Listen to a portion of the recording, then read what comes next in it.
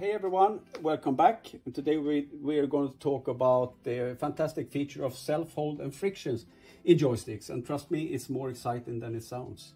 Firstly, let's talk about self-hold. This feature means that when you move the joystick to a position, it stays there until you decide to move it again. And for the operator, this is a game changer. You can focus on your job instead of wrestling with the controls. And it's a fantastic thing for cranes and machinery that require steady positioning, so it will be no more accidental wobbles. So friction is all about the resistance you feel moving the joystick, and different applications call for different level of frictions. So for precision task, softer friction lets you glide smoothly, but for more intense application, the rapid movements in construction or racing even, it needs a stronger friction. It gives in general control and feedback, ensuring you can react without losing grip.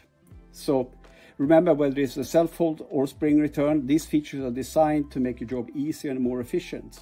So a well-designed joystick can turn your chaotic day into a smooth ride. Thank you for watching.